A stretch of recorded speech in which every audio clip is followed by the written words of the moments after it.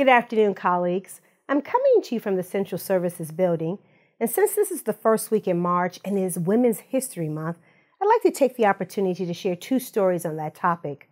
Our Sonia Kovaleski Winter Cohort hosts 24 sixth grade girls over 3 consecutive Saturdays for special events.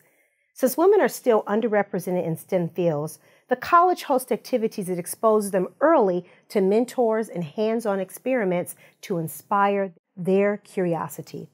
Next weekend, I'll be speaking at the Every Girl Can Conference, which draws hundreds of local girls from 5th to 8th grade for a day of leadership development on the Tacoma Park Silver Spring campus.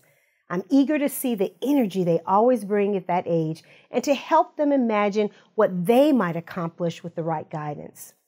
Last week's Board of Trustees meeting was very productive as always. We held a robust conversation with the College Council, which brought some excellent insights into our planning processes here at the college. My President's Focus Report this month was on some of the most complex processes at any institution, planning for IT and facilities. Both require long-term funding maps and the ability to shift directions as needed.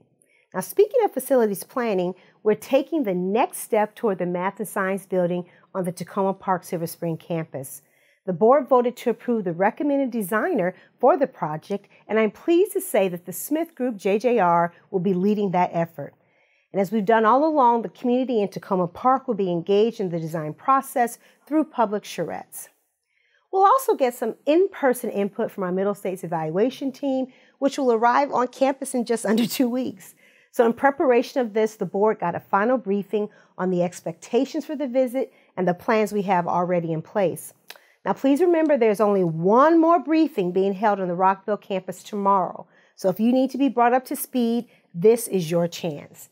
Another exciting opportunity taking place tomorrow is WAMU's Joshua Johnson, who will join me for the final Presidential Dialogue series of the spring semester.